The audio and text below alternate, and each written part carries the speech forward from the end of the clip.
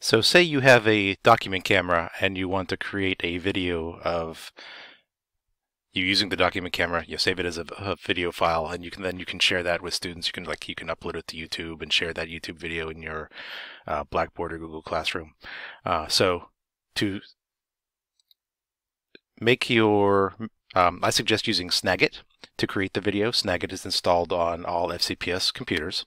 So we're going to create a video using SnagIT, but have SnagIT listen to your document camera. You just have to change which camera it listens to. So come down here to the SnagIT capture window, and I want to make a video.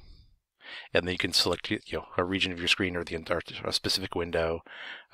Share just means none, or shared as a file. I just leave it as none and then save it later. But webcam on. This is the big part. Webcam on.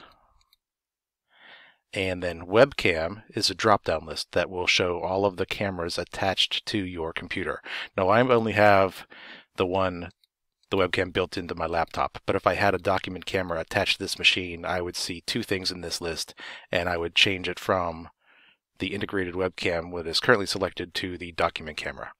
And from that point on, capture, and then you just record your video using SnagIT as usual. But this is the part. So the webcam, switch the webcam to your document camera. And that's it for now.